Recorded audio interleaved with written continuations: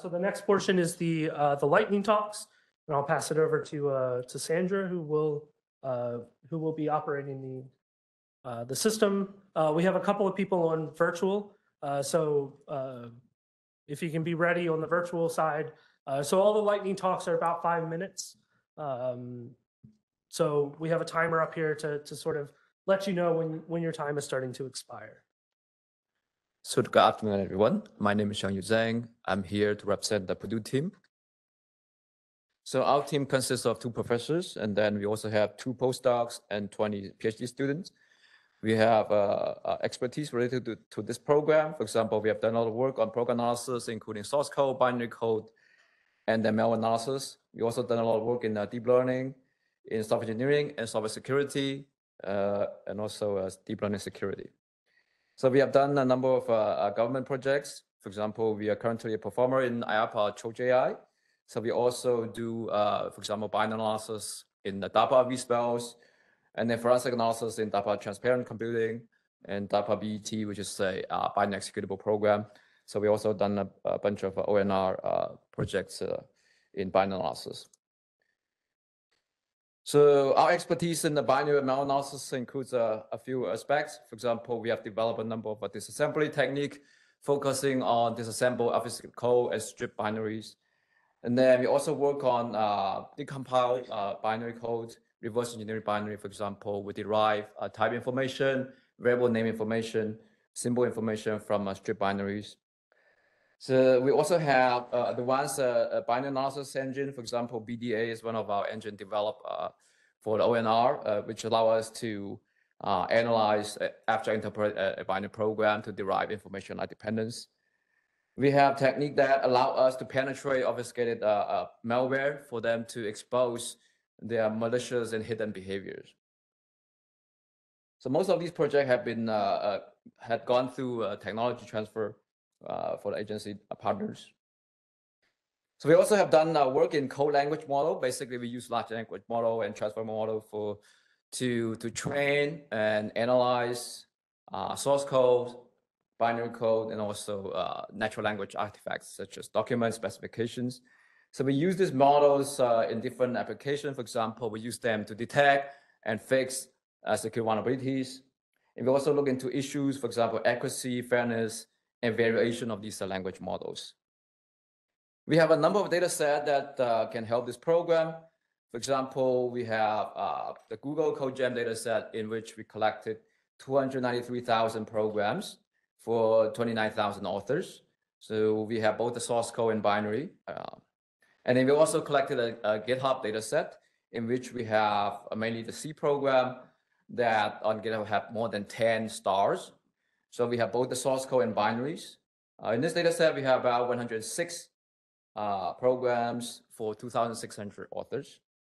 We also have a malware data set with labels, basically annotate with the APT groups and the malware authors. That consists about 7,000 malware for 147 authors.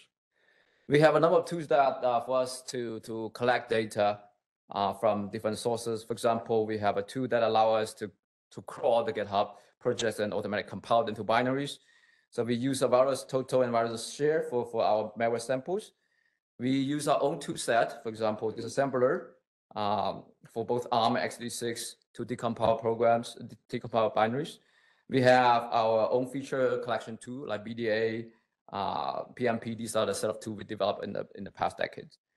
We have to clean up the data because a lot of these data sets consist of substantial data leakage problem. For example, a lot of the projects have shared libraries.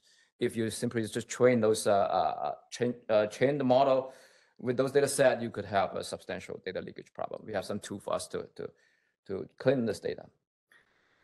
And then in particular, we also develop a number of techniques that, for this program. For example, we have a paper in this year, ISTA, which tried to reduce the bias introduced by compilers when you train a large language model for binary similarity. For example, in this case, we have 2 binaries. We feed it to a transformer model to determine whether these 2 binaries are similar. So we observe that, for example, this one instruction on top, which is the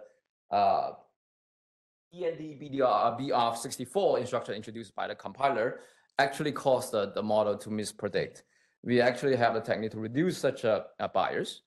So in this year FSC, we have another technique which it's a binary interpretation technique which interprets two programs without the setup of the environment, and then that also allows us to determine whether two programs are similar or not. So we are able to achieve a state-of-the-art accuracy. For example, we are able to get to 96% PR at one mean stat accuracy at when you pick the top one. That actually outperformed the state-of-the-art. And then for us, our main idea would be just to explore the interplay between the advanced program analysis, co-language model, and novel embedding and pre-training methods. So we have actually tested our technique on the data set we mentioned before, and then we have performance that actually better than the existing work. That's NDSS paper in 2018. That's all. Thank you for your time. Hi everyone. I just graduated from Columbia. I'm a PhD graduate and incoming faculty at University of Chicago.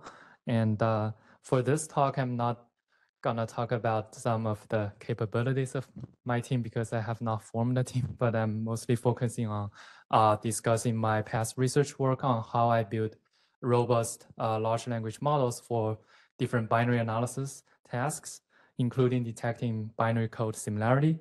So I will, since you're all experts, so I will quickly go through some background. So we all know that software is taking over every aspect of our daily lives. And in the meantime, it is also becoming more easy to attack due to this increased attack landscapes. It has been reported that even the critical infrastructure we depend on is being attacked and vulnerable. And the program analysis is actually a key technique towards building trustworthy software. But it also requires human experts to spend a lot of effort to tune the correct program representations, the appropriate representations, as well as the analysis rules for various program artifacts, like different forms of binary programs or different applications, security application, which have application-specific requirements. And of course, recently, machine learning, the advancement has shown some promises, but for example, ChatGPT or GPT-4 has shown some impressive performance for many security-related program analysis tasks, like detecting vulnerabilities or analyzing malware, even with some natural language explanations. But probably you all know, like machine learning, just code models, just like any machine learning models, is also has been shown lacking robustness and generalizability. For example, this very well-known code summarization tool, Code2Vec, where by just changing the variable name from array to t-types, it changes its correct prediction from sort to contains. So this kind of observation, like some adversarial examples, demonstrate that existing code models are actually not robust and generalizable because they do not learn the actual program semantics or behaviors in order to reason about their behavior in order to make predictions. So if you look at how the existing common practice of developing large language models for code, even including those code llama, like a recent state of the art, they still treat the program as some form of static text, like natural language. However, the key problem here is that like a program is not like natural language, and you can, the semantics of the program usually manifest in its behavior, in its execution. It needs to be executed. So the outcome of learning large language models only on the static text of the program results in the model to often overfit to the spurious, shallow textual keywords and cannot generalize to new programs when such syntactic patterns are no longer exist. So that's why it explains why the existing most successful application of large language models are all mostly on natural language related tasks like code summarization, but the program analysis task in the context of security applications often require more rigorous understanding of program semantics, such as tracking information flows. So the key idea of our approach is to emulate what human developers make sense of a piece of program, where we often study learning program by writing the code and observe how it behaves. And during this process, we learn approximately some knowledge about program so that we can perform this static analysis in our head, where by just looking at the static code, after we have been trained a little bit, we can imagine their approximate execution effect without doing very expensive dynamic analysis. So what we did is we pre-trained the large language model by exposing both the static code along with its execution, and so that the model can learn approximately how programs should behave. And once the model has been pre-trained, which is an expensive one-time cost on this dynamic analysis augmented training dataset, we can fine-tune the model and transfer this knowledge for various useful downstream program analysis tasks without doing dynamic analysis. And turned out that the model trained this way shows improved robustness and can detect real-world one-day vulnerabilities. Since the learned embeddings of the model is like a high-dimensional embedding vectors, we're able to search in the large-scale firmware images using this approximate nearness neighbor algorithm, so that it searches more than 1 million number of functions, taking only a few seconds. So in summary, I have built this augmented or contextualized large language models with improved robustness for various program analysis tasks on source and binary analysis, including detecting code similarity. And we're working on building large language models with robustness guarantee by construction as our future work. Yeah, thanks so for your time. Afternoon, everyone. We're excited to be here. My name is Michael Lay. I am here to represent the IBM research team. My colleagues here, some of them are listed. Others are working on the project, but not listed here. Some of them on WebEx. So here I'm going to talk to you guys about a project we've been working on that has shares very similar and parallel goals to the call for proposal today. The project is called Code Genome. And in essence, this project is focusing on building a semantic fingerprinting of software. And there's two main aspects of the project. The first aspect is building a code gene and using that code gene to embed into a knowledge graph in order to be able to reason about software applications, reason about its similarities, how to relate one packages and functions and files inside a package, how to relate to each other, how to identify attribution and that kind of information. So to build up a code gene, you can see from the left figures here, this is sort of describe a sort of high-level overview of the workflow. We can take programs that are written in source code as well as binaries and lift it into an intermediate representation.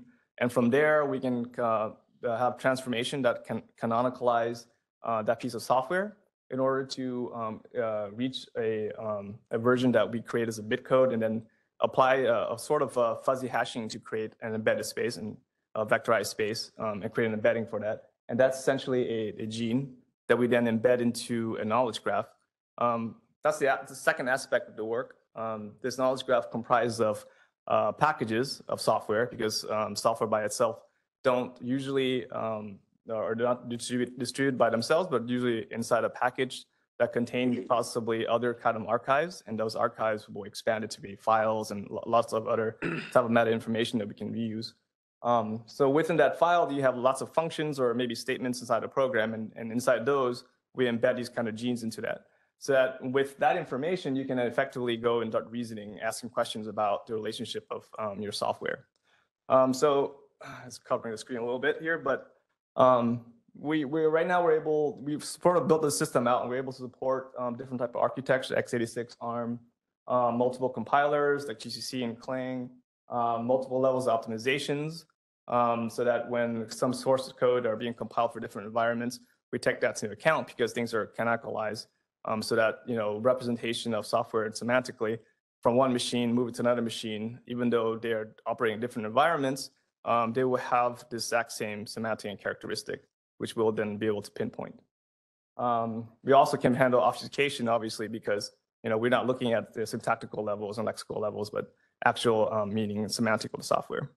So just some example use cases that we've toyed about and kind of have demonstration on. One of those things is this thing called semantic search. This idea is that you have given the same source code that are compiled across different environments. Have a different compiler, different architecture, maybe an x86 on ARM.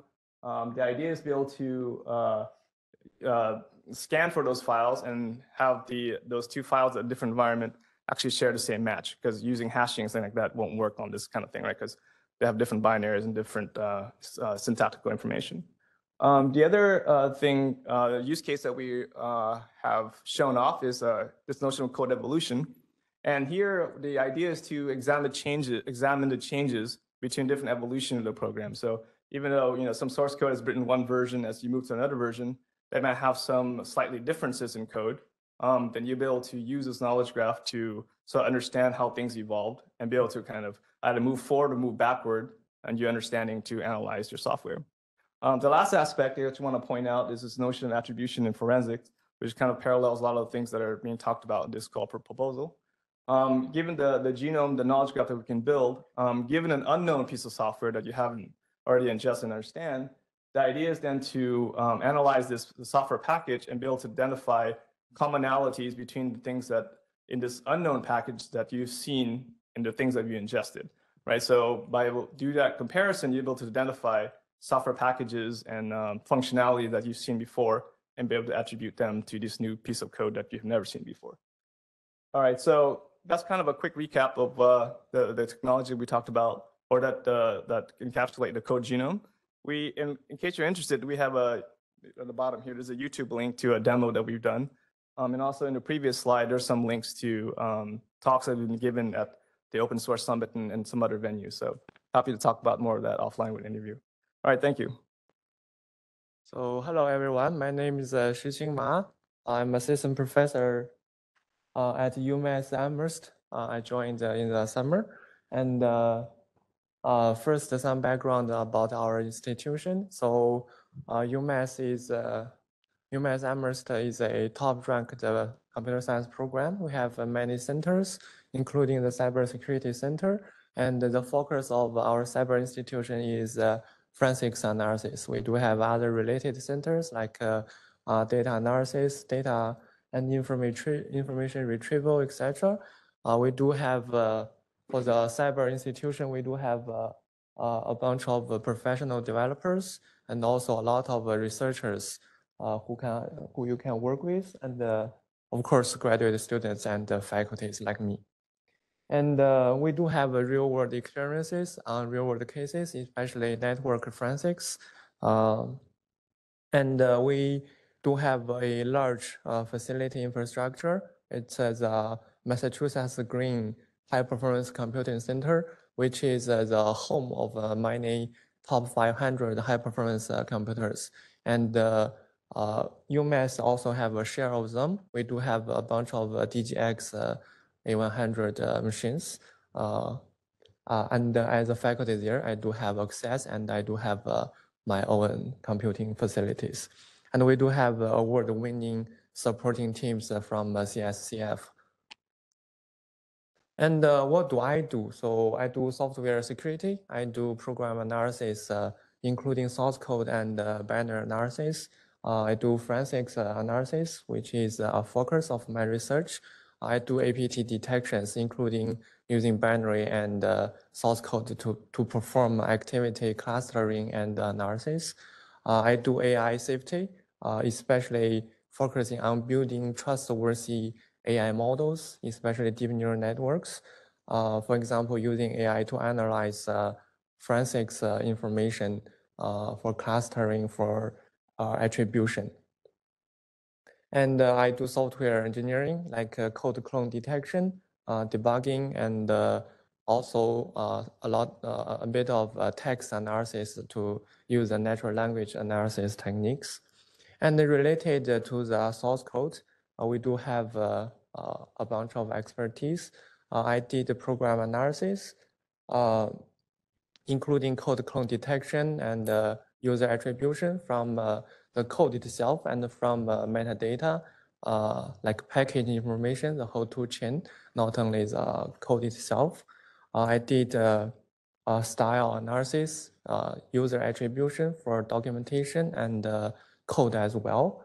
And we have been trying to use large language model for different security tasks using AI for cybersecurity tasks. And lastly, we do have our public data and also preliminary data, including millions of binaries and Linux packets and a bunch of Windows malware. We do have, using the techniques we developed earlier, we can improve many of them, including over 50% accuracy increasement. And that's basically that's it. And my name is Shiqing Ma. My email is just the first name, last name at umass.edu. And look forward to collaborate with you. Thank you. All right. Hi, everybody. I'm Andrew Andella, and you may have seen Karambit AI in that list, and you may have looked us up and been like, okay, what is this software supply chain company here talking about attribution? What is going on? So it actually comes back a little bit to what Chris was talking about, how he wants to move things from dynamic analysis into static analysis. And what we actually do in the software supply chain world is make sure that the software you're about to run will work and behave as intended. So we actually do automated reverse engineering to pull up behaviors statically. So obviously, that's pretty important when you're trying to attribute things, because you want to understand what are the behaviors of binaries and understand who could do those things. But why do we know how to do this? What have we done in the past? So I'm a two-time DARPA PI on multiple programs. Most recently, my co-founder and I at Karambit AI worked on two different DARPA programs, one called Enhanced Attribution, so attribution of attackers, and one was called the Cyber Hunting at Scale. And in both of those, we did the binary to binary malware analysis piece, where we needed to detect if this new piece of malware is malware or not. And we took that expertise and those lessons learned and pulled it into trying to solve the problem of the SolarWinds attack. And that's a lot of, well, what is the software going to do before you run it? Because attackers, as you may know, are really good at evading antivirus. They're really good at getting around any kind of defenses people are going to bring. Now, why does this matter for attribution? So I'm going to talk a little bit about the pyramid of pain. If anyone's seen this before, this is actually the pyramid of pain for attackers. So if you are detecting them on the things at the bottom, like hash values, they literally don't care. You can take a piece of malware, change its hash. It's going to do the same thing. If you're just detecting on that, yeah, no one cares. But things at the top of this, the tools and the TTPs, that sucks. If you have to change those things, you need to change humans. You need to change their training. You need to have a human go and rebuild something, right? You have to write new pieces of malware. So what we do from an attribution perspective and at Karambit AI is we build what we call a software bill of behaviors. So we can extract behaviors from binaries, again, without actually executing them. And then we can link those behaviors between different samples. And this really will help enhance ease of attribution and detection. And why does this matter? Well, here's an example. This is actually some screenshots I grabbed from our website. If you want to go to Karambit AI, you can actually try us out. But we basically are able to say, hey, what kind of things does a threat actor need to do? Well, they probably want to do some sort of rootkit behavior. So we pulled up some rules that we can find. Oh, they're doing a mini filter driver. So they're trying to hide files on a host. What else are they doing? Oh, they're going to encode data using XOR. So that's obfuscation. They're trying to avoid getting detected. And then this thing at the bottom is persistence. So they want to persist because once they start running, they want to be there forever, right? And we're able to take those kinds of aggregations of TTPs and find, oh, what other files have we seen? Have we already processed that have these TTPs? And that's really useful when you're trying to figure this out. This does right now only work with binaries, but the features we're actually extracting, we could also extract from source code. But mostly we've been focused on binaries because that's where attackers live. When they're actually running something on your system, it's going to be compiled. But why is this hard? And honestly, is also why cybersecurity is fun. because cybersecurity is inherently a conflict against other humans. I don't want to say it's a game because there's real things in the mix here, but it's a challenge, and they're constantly going to change. And what's amazing is there is no action you could possibly do on a computer that is inherently malicious. Adversaries are going to constantly change their TTPs depending on the target, depending on what they're trying to do.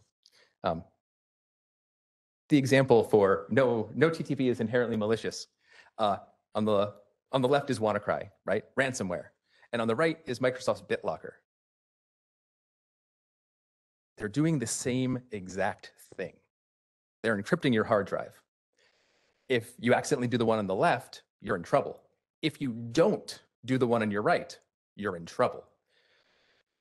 So this is why context is incredibly important. And we have analytics on top of all of our data to be able to figure out, okay, is this expected or not for particular types of software? And we aggregate that to ease when you're linking between different kinds of malware. What's also interesting is because malware is inherently, and cybersecurity in general, is inherently about this offensive defensive mindset, evasion is part of the game. Attackers will try to evade. And this is an example of the 3CX attack that happened a few months ago. And we're able to actually detect in the malicious version of 3CX, the allocation of read-write execute memory and the encryption of data. So we were able to detect, oh, hey, there's an encrypted payload because the attackers had to hide. And we can use obfuscation and evasion as indicators of a TTPs for a particular kind of attacker. Oh, time? Okay. So try us out. Okay, good afternoon. My name is Thomas Wall, and I'm here to represent Grammatech, which is a cybersecurity company with a very long history of work in this field. We're physically located in Ithaca, New York, but the people at Grammatech are kind of all over the place. So I'm from this area, for example. Yeah, I would say the one thing that sort of stands out about Grammatech is that we have this very robust tool set in the space of cybersecurity developed over the many years in program analysis, program transformation, both at the binary and the source code level. And I'll give you a few more details about this. Yeah, so our focus is definitely on security, but we also have work on maybe fringe areas of security, such as increasing developer productivity and basically not having to chase bugs all the time. And we typically have a large number of projects in this space going on, many of them with DoD departments. Yeah, if I had to name one keyword that describes the expertise of Grammatech, then it would probably be program analysis. And as I mentioned, this covers both binary and source. I'll say a little bit more about that. We have done a lot of work in extracting features from binaries and source over the years already. One particular target was to be able to classify malware versus benign-ware. From this sort of large toolkit of features that we can extract, I've shown some examples here on the slide. The point is that in a new domain, such as this domain of this source code program, where we need new features to be extracted, we are in the position to build techniques to extract such features fairly quickly from binaries and source, because we have this very rich and robust set of techniques to our disposal. Yeah, maybe a few more words about the binary and then the source code space. As I mentioned, we have used a feature extraction from binaries, among other things, for classifying malware against benign-ware, but also for code comparisons based on semantic criteria, such as, for example, shapes of the control flow graph of a program. This has been used in lots of applications, not only analysis applications, but also rewriting, etc.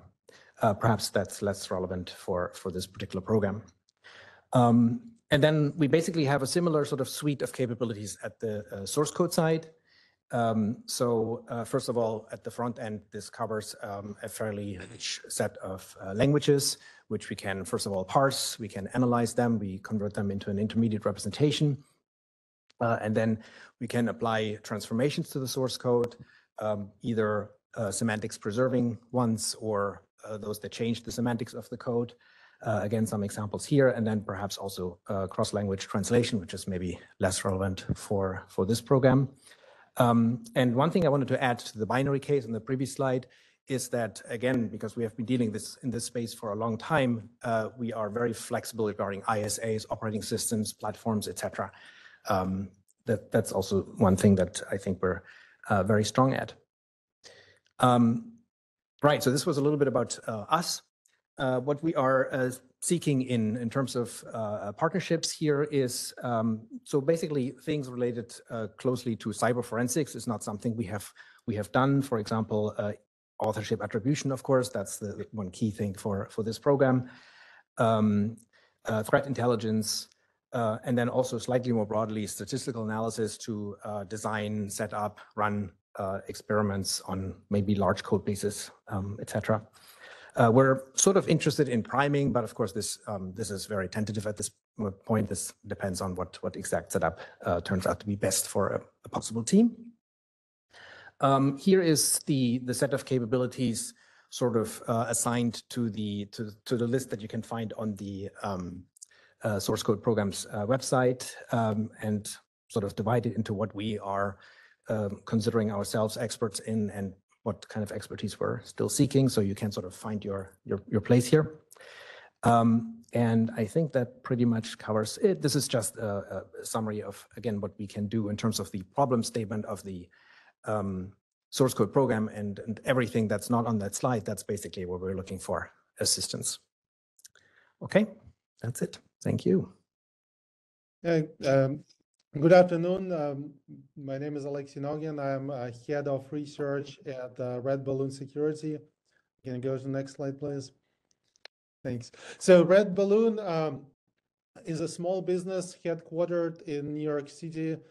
We have been around for a little more than 10 years, and our entire focus is on cybersecurity, particularly for embedded devices. And we have a number of commercial products, and we're very active in research and government services. We've done work funded by DHS, DARPA, Air Force, Army, Navy, and we're looking forward to hopefully adding IARPA to this list. And let's go to the next slide.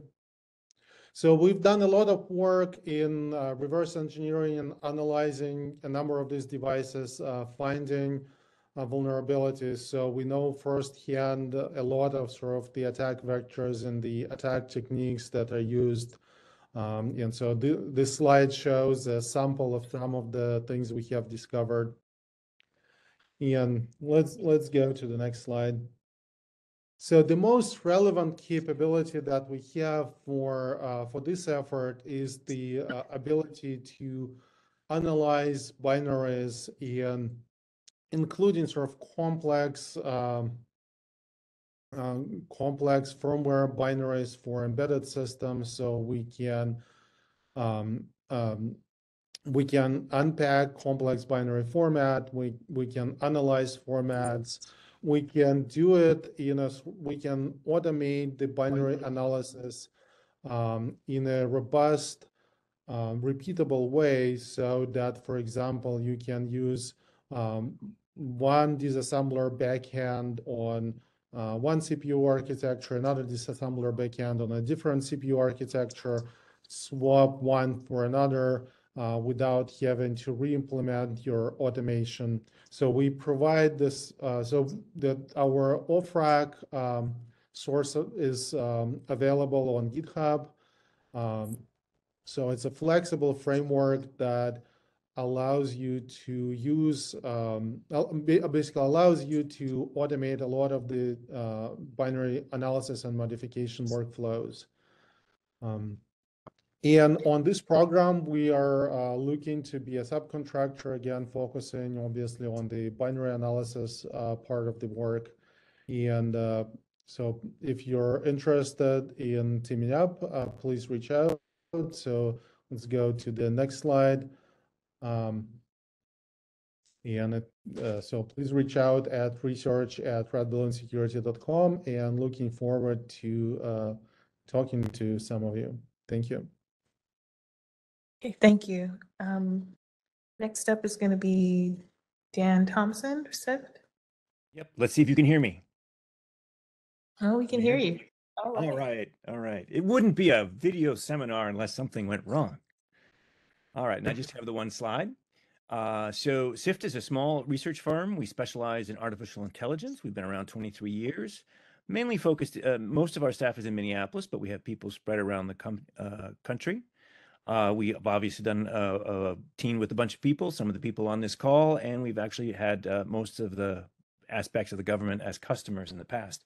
The two things I want to talk about mainly that we do, we are part of the Cyber Grand Challenge. And so using our AI capabilities, we made a very large cyber reasoning system, which was, basically integrated a bunch of existing tools, but then we had artificial intelligence agents running them, trying out things, reporting the results, changing their behavior, changing settings, using heuristics and AI to reason about it, and then trying again, right? And so we were reasoning about how much effort to put into, how much effort do we try to find a bug, and how much effort then do we spend to fix the bug, right? And so you're constantly making decisions like that. So we think that kind of cyber reasoning system might be something very useful for doing large scale analysis of a bunch of binaries. That gray image that you're seeing in the bottom isn't very interesting, but what's going on there, we have 20 different AI agents analyzing different aspects. They're reporting. The top agent is doing sort of the quarterback and is analyzing stuff. And so we can monitor their state, and we can see, oh, this one's stuck. This one is thinks it's found something, and then they can share that information with other folks as well. We also were part of a NIST program to classify bugs, which again, should be a great tool for extracting features for a learning system like this. That tree there is just some of the reasoning we did to pull out the bug features. So we do a lot more symbolic analysis than LLM, obviously, though we've done a bunch of LLM. So we should be able to help out, I think, a lot on explainability. So if somebody has a hole for explainability on their team, I think we might be a good fit there. The other key piece that we have that I think would be really interesting that I don't think anyone has covered so far is we do a lot of cultural computation, starting with analysis of etiquette and text. And so we basically have cross-cultural models for etiquette, and then we can extract from interchanges. We could infer relationships, power relationships between people. We were able to look at, say, military chat and say who outranked who. That's one of our key results there. And of course, etiquette is not going to be a huge contributing factor to this program, but the idea to extract cultural features and then reason about them and train on them might be a great way to get a different set of features that we could pull and start making some classifications on for this program.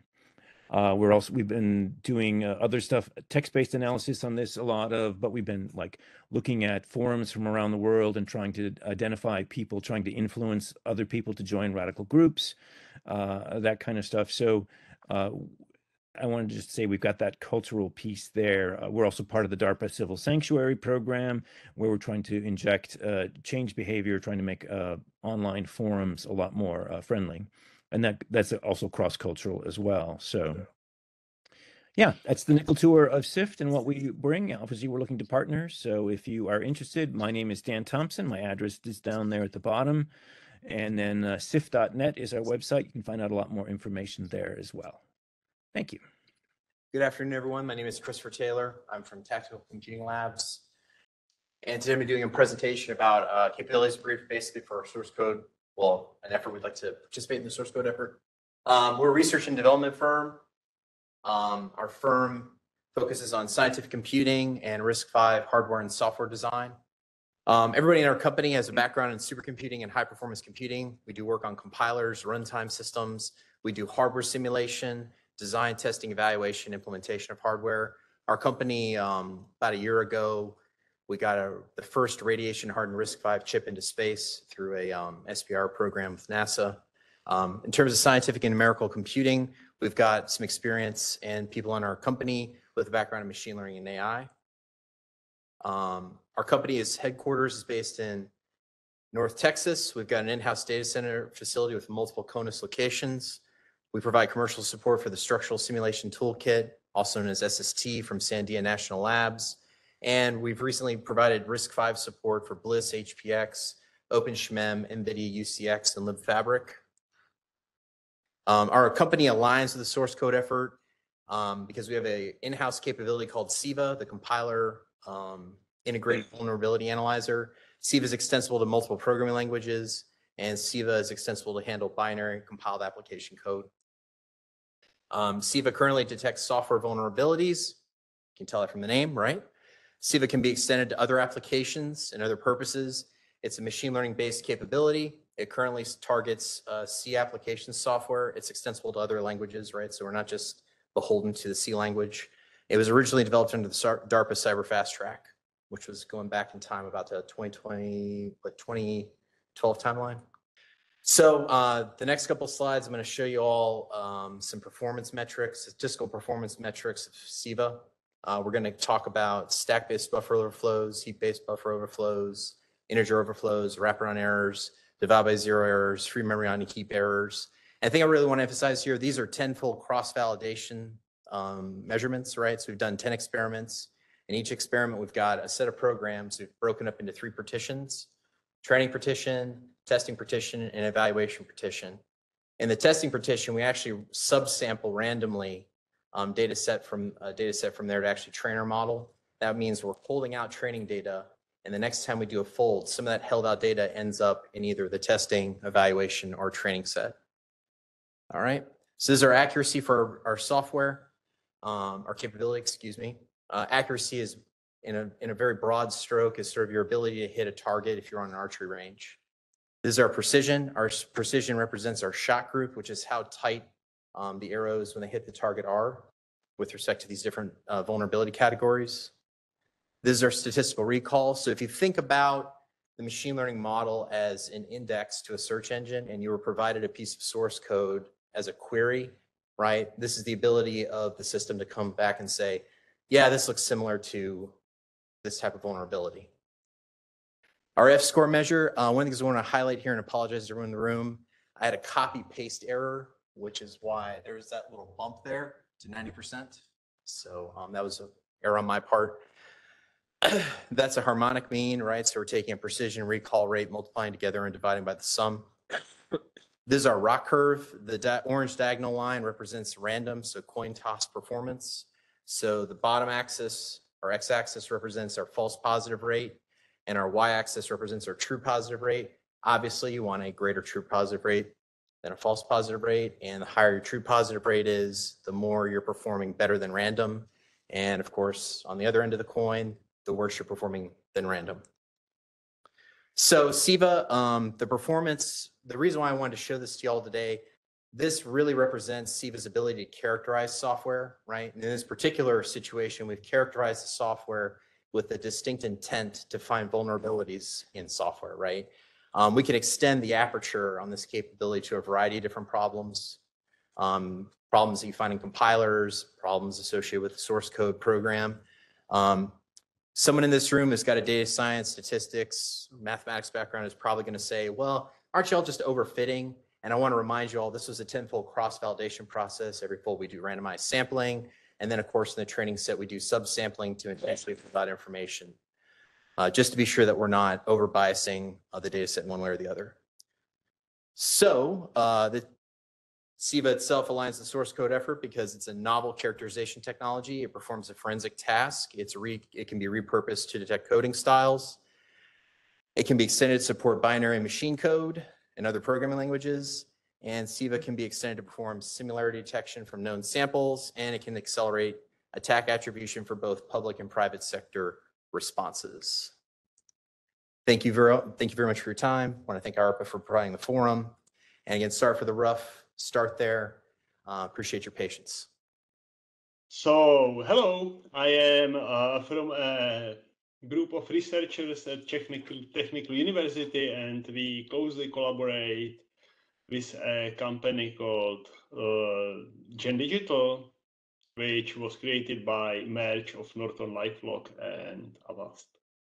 And what I would like to offer you is a library or our expertise on classification of something which we call hierarchical multiple instance learning data.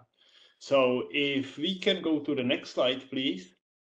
So our motivation why we started to be interested in this type of data was really from the security industry, because we worked a lot with engineers and they just love to store data in JSON or in other structured data formats, and they are really hard to, let's say, be ingested by machine learning tools because they are variable.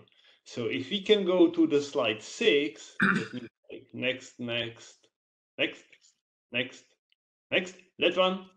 No, sorry, can we go 2 slides back? Okay. Is this it? Yeah, that one is perfect. Thank you very much. I'm sorry for my slide deck. So this shows you the challenge that this data represents, because there can be a lot of missing features.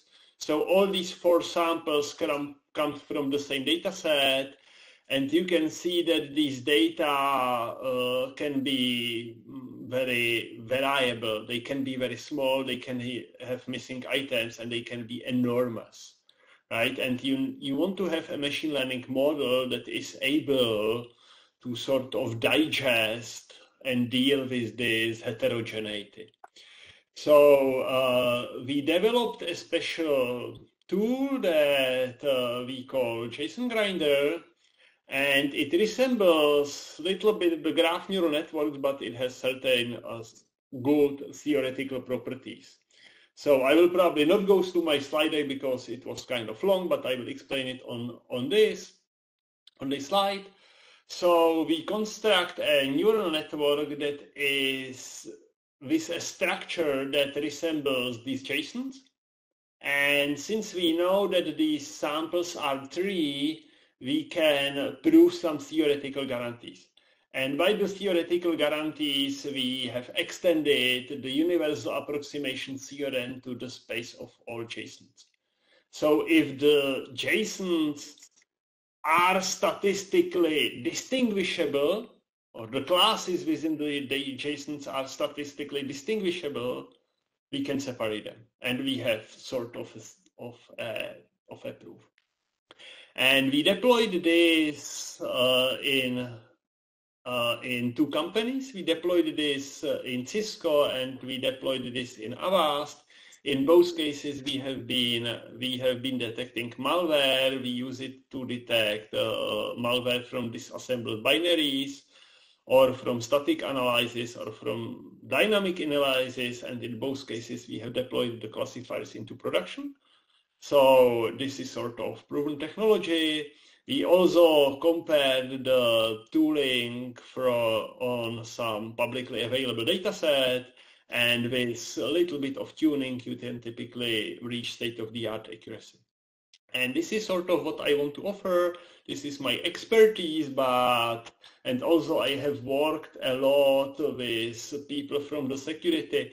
I am not expert at disassembly and in parsing abstract syntax tree, but I think that our expertise can be useful, because abstract syntax trees, as the name suggests, are trees, right? And we are very good in that. The last advantage that I didn't mention is that we do not really touch the data. We take them as they are provided to our tooling, which is really nice for explainability, right? Because we can usually pinpoint the individual keys which are triggering the detection, which is very good for increasing the trust in our solution.